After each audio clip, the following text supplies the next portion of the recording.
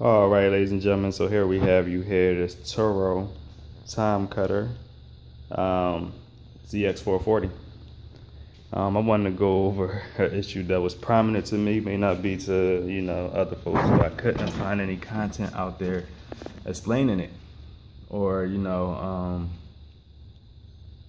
anything out there showing me how to, resolve this issue.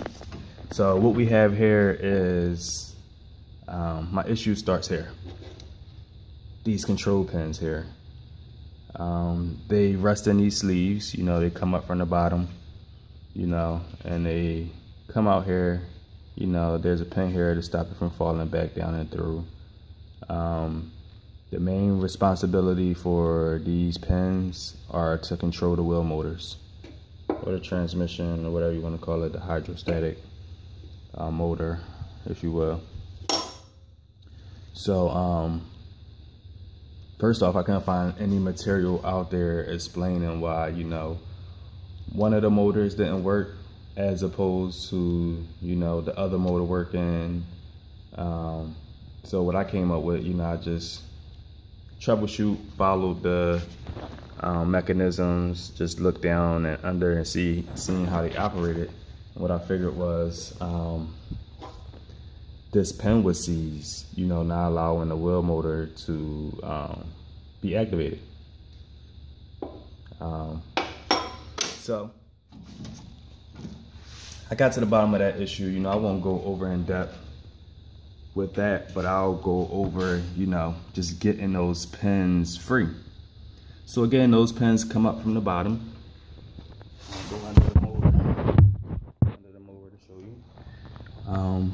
So they rest in that sleeve there, they go up in the bottom and they operate this motor. They connect to this assembly here and it pretty much turns the motor side to side to turn it on to adjust the speed. So when those are seized, the mower can't do that. So I was trying to get it out. One of my first mistakes was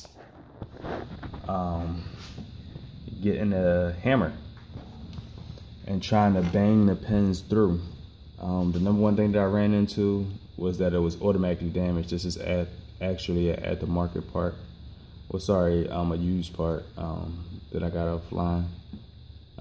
So what happened was, of course, that sandwiched in and pushed out and pretty much destroyed the piece. I probably could have salvaged it by grinding it down, just trying to maintain it, but I wanted the machine to operate properly.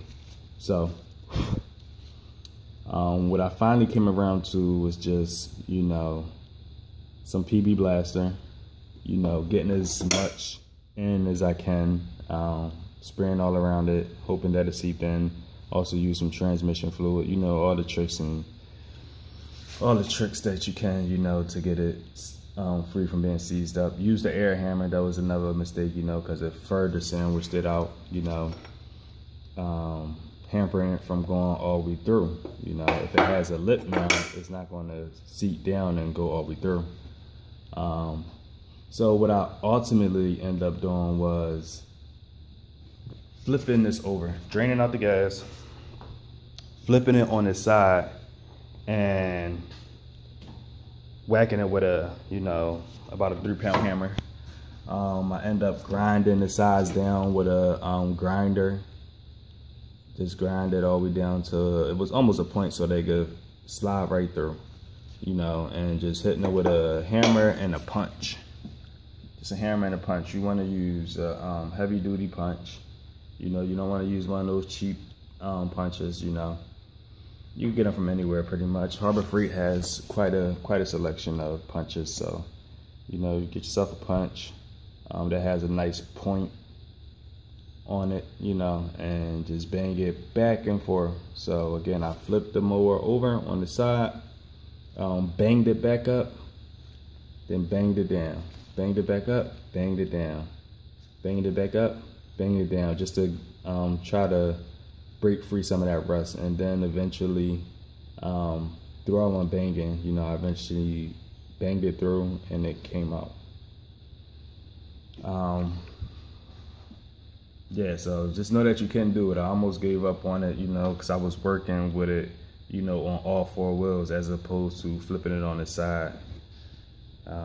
So if you flip this mower on its side, again, drain the gas, flip it on the side, you'll have a better vantage point, you know, and you can get at it as you need to. Otherwise, you know, you're working from the top, you're working from the bottom, you know, you got it on jack stands, lift it up, you know, you're working at you have a disadvantage, you know. So if you flip it on the side, that will help you out a whole lot. Alrighty guys, well, I'll leave you with that bit of information. I'll try to make a video on how it actually operates in depth. Well, anyway, like, comment, subscribe, share, however you do, whatever you do, you know, just do what you do. Alright, peace.